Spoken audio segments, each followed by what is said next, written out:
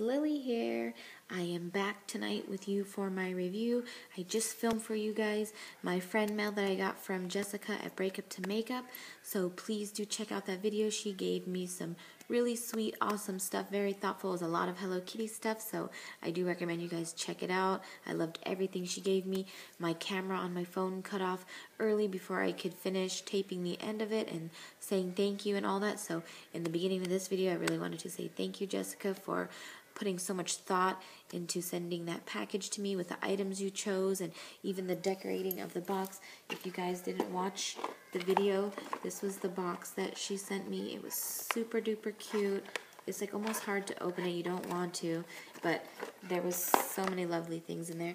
But I was supposed to do my review on that video as well, and I was unable to fit it in there. Something is going on with my phone where it's saying I don't have enough memory to film any more videos, and we have the iPhones that have 100 and something gigabytes, and I haven't made that many YouTube videos to where it shouldn't be able to fit. So I was going through trying to delete some of them, and I of course won't delete anything with my kids in it, so it's going to take me a lot of time to get that figured out before I can make more videos. But for now I'm using my iPad, so I hope the lighting and the stability of it is okay. But first things first, I'm going to talk about these hair products. They were from the Samy line. Now I don't really know too much about these. I know they're not dollar store brand products. I want to say they're probably at maybe Walmart or Walgreens, CVS type of places. If you guys know, let everybody else know in the comments below. So if they don't find them in the Dollar Tree, they can find them, because in comparison to the products I normally use, these are a fraction of the price. I even think that their retail price elsewhere is less than what I normally use. But to get started, this was the curl activating spray. And so this item here I would use right after I get out of the shower. Now keep in mind, guys, when you have curly hair, you do not ever brush your hair. It is mainly just combed through with my fingers, and I also usually do it with my head tipped all the way forward. I blow dry it like that, and I also put my products in it like that. So I usually spray a leave-in conditioner in there first, and then I sprayed this because I wanted this directly to be on top of the hair to help it get the curls activated. And then the second product that I hauled was the curl enhancing cream. So this to me I used as like a leave-in conditioner, would replace my other one. I think I used about, for the amount of hair I have, I use about 4 or 5 pumps of this. And then you make sure you have to rub it all really good around your fingers, because you don't want to leave it in a glob so that the glob just doesn't go in one spot. You want to make sure you rub your hands together, get it all over, and work the product in so that it's evenly dispersed through the hair.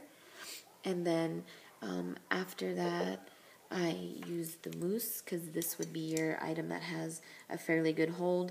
It says it on here that it shapes and holds the curl. So this would be, for me, this would be the second to last thing I put in my hair, because my hair is so wild and giant. I do often have to use like a gel or another curl defining cream with a strong hold to get it to last all day. Because if I just let it air dry, it would be cute like this for a few hours, and then it would just turn into fuzz. So if your hair does that too, you simply probably just need something with more hold. And if your hair is really flat, then you need to let up on something else. It's too heavy of product that you're using. So I will say that this mousse is really thick and creamy. My other mousse I have that has a really good hold, it's more airy, so when you touch it, it smashes down really easy, whereas this is more like a creamy mousse. So I like that factor about it, because you could tell it's gonna hold really well when you put it in there, and it just has a different feel to it. So I like that a lot. So the products that these were replacing that I would normally use are this Pureology spray that I use is a leave-in conditioner, and I think I still spray this in my hair anyways just because I'm used to using it, but this just is a leave-in conditioner. Prepares your hair also for any curling or straightening or heat that you're going to use. And this, guys, I think is like $35 or $45 for a bottle of this, and that will usually last me about 3 to 4 months. And then, sorry, I'm trying not to get too close. My other go-to products would be this Bedhead Foxy Curls And this mousse retails, I think, for either $16 or $19. So just imagine buying this every month, every 2 months. It's a lot of upkeep for curly hair. And then this, guys, is the product I've been using forever. And if this ever goes out, if they ever do away with this product, I would be so upset. This is called Kohls Rock, and it's an amplifier. And now this is like, instead of being a gel where it's crunchy, it's a more creamy hold. So it makes your hair really soft, but it's really good about defining your curls. And that's an important thing with curly hair too. You want your curls to be in little ringlets that are defined, but without being crunchy, like 90s crunchy, shiny. You want it to be soft and have volume. So if you guys want to know how I get my big volume in my hair, I will do a curly hair routine video as best I can, because I can't really do it while I'm in the shower and show you guys what I can do or what I do to my hair. So I'll have to figure out a way to get the best idea for you to follow along. But I do have my own specific ways. I do blow dry it with a diffuser. I do it with my head tipped a certain way, and getting even out of the shower, I do certain things to it so that it doesn't get smashed down and it has all the volume that it has. Like, I really like that I can just do, like put my hair however I want it and it will stay. It's really cool. So if you guys want to see that, leave it in the comment below, or you can Instagram me. Maybe we can do like some sort of big 80s hair challenge and see who can get the biggest volume with my routine. It'll be pretty fun, I think. And then one more thing I want to talk about is, after you're done, I always hit up my hair with a hairspray. Now this hairspray also, I've been using this, I want to say, since I was like 16, 17. It's the only hairspray that actually works and stays in my hair. It's made by Joico. When you spray hairspray, you don't want to spray it really close because you will be getting it crunchy look. You do want to hold it further away and just kind of let it land on your hair. And then I use my fingers to kind of crunch it into where I want it. And this has a memory hold to it, so I want to say it does. I've always used this hairspray and it's the only one that works. So whatever it says it does, I'm going to say it does. And then I think this is like $15 hairspray, and this will usually last me about, I want to say, anywhere from 3 to 6 months. Just depends how crazy I'm going with it. After I sleep on my hair, I usually will hit it with some hairspray just to, spruce it back up in the morning. And this, I recorded some more footage of my hair after being slept on with these products, just so you guys can see it stood the test of time like my others. And then I even wore my curls like this with the Samy product to Zumba, and I didn't put it up. I let it get sweaty and how I would normally go to Zumba, and it looked pretty good still afterwards. So I'm gonna have to say that the Fat Curls by Samy is a really good curly hairline for being on a budget.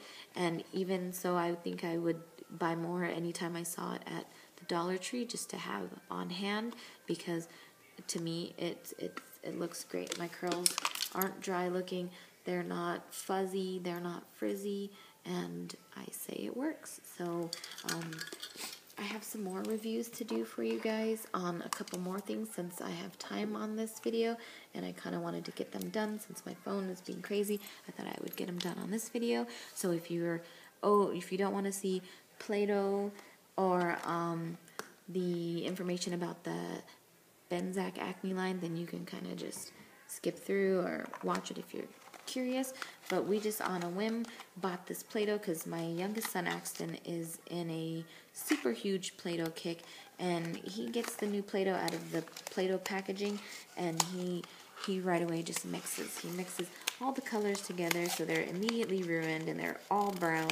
So instead of buying him brand new Play-Doh each time, that's like $1 per package from Hasbro, we decided to try out this box of it's called modeling dough at the Dollar Tree, but it's the same thing. It's Play-Doh basically, and there's 3 different variations of colors you can get, or assortments of colors. There's the pastels, and if you see on the box here, it's got like little cupcakes and stuff. It's super cute. I think these make great Easter gifts to put in the baskets instead of candy. All kids like to play with Play-Doh, and it says on here that it's modeling dough, and then you kind of can see the colors you can get there, and then also on top. And I was quite surprised to see that the colors looked exactly the same inside the package as they did on the lid. So I was like, oh, you're going to open it up and it's going to be like some faded old color, but it actually Actually, it's pretty close. So here is the lavender color. And then if you look, guys, it's pretty dang close to the lid. I was, I guess I was expecting it not to be. Now, the Play-Doh is a little bit more firm itself, but in all actuality, it's got good consistency. It doesn't get on your hands like some of the cheap Play-Doh I've seen before. Like you touch it and then it leaves transfer on your hands, so that's really not good for clothes or your carpet or couches. But we keep the Play-Doh only on hard surfaces, so on the wooden floors only is where they're allowed to play with the Play-Doh, and on the tile floor, but we mainly keep them on the wood floor. So little pieces that dry up, we kind of just sweep them up once they are dried the next morning, because it's super dry here in Vegas. It takes them like an hour to be dried up, and then we just toss it out and give them new, because you get 4 tubs of Play-Doh this size for $1, guys. That's a really good deal. Now, the only thing I really don't like too much is the lids aren't that tight on here. So if you live somewhere where it's humid, it probably would be okay. But because it's so dry here, like you could seriously leave your sandwich bread out for 20 minutes and go do something and forget about it, and it's like a cracker when you come back. Like everything gets so dried out here in the desert. So that's the only thing I really don't like about that. And then here is the minty kind of green color, so pretty close, right? And I probably won't open every single package of the Play-Doh because you kind of get the gist that it is like it says it is. But I wanted you guys to see my honest review on the Play-Doh, that if you see it, pick it up. We pretty much cleared out the 2 stores we went to of the Play-Doh because, like I said, Axon goes through it so quick. And at 25 cents a tub, guys, it's like you can give these away at a birthday party in a little goodie bag. You take the package open and everybody gets a Play-Doh. I mean, it's a really good deal. I think the what's it called? The purchase price, or I don't know what I'm trying to say. It's late. But you're getting a good deal. You're getting each Play-Doh for $1 there. Now these ones are by the actual Crazy Art brand, and I've only seen these in 1 or 2 Dollar Tree locations, and I don't think I've opened them up yet. But you only get 2, like I said, for $1, so that would make them 50 cents a piece. Still better than paying for Play-Doh. And then these guys, their package looks a little bit more like it's trying to be, just like Play-Doh, but it is Crazy Art. Now their lids are a little bit harder. And then, oh, no, this one feels just like Play-Doh too. So there's the green, and there's its lid. So you can see it's pretty much the same dang thing. It smells like a little bit coconutty, which is kind of different. Play-Doh smells. There's no color left on my fingers, so that's good. So all in all, too, I think the Crazy Art one probably feels a little bit more like Play-Doh. It's a little bit softer, but for little kids that are going to be rolling it or use it in cookie cutters or whatever, they're not going to know the difference. You get more for your money here, so if you're going to do them in an Easter basket, I would say to do those, or goodie bags, because you get, like I said, for $4. And these are cute if you just want to keep them at home for your kitties. And then another package we saw was this one, and it's the same as the other one, the Softy dough or modeling dough. And this one we're in these little mini guys, so those would even be good to do in goodie bags. And the top shows you the colors you're getting there. I thought these were really good too. Well, it's the same as those. And then the last thing I wanted to talk about, since that's all the Play-Doh, I think we did find some also at the 99-cent store, and those ones are really cool too, because on the tops of those there was actually molds where you could play with the Play-Doh and shape things in, but I wasn't sure if the Play-Doh felt exactly the same. I'll have to get back to you guys on that. And then I'm currently using the Benzac that I found at the Dollar Tree, and I picked up 2 of these, and I picked up 2 of these, and I did not grab stage number 3, and that is a moisturizer, which is also very important, but I have my own moisturizer, but I would have liked to have all 3 items to get an honest opinion on all 3, so I think I need to use these for about 2 weeks before I can give you a review, like a realistic review. I can't expect them to have worked in 2 days, but what the heck, we'll see here. In 2 weeks, I'll let you guys know. But that is it for my review portion. I hope you guys enjoyed watching that. If you want to see more reviews, let me know in the comments below. If you've tried the Play-Doh and like it or had any issues, also let me know. Don't forget to subscribe, and I'll see you guys shortly. Thanks for watching.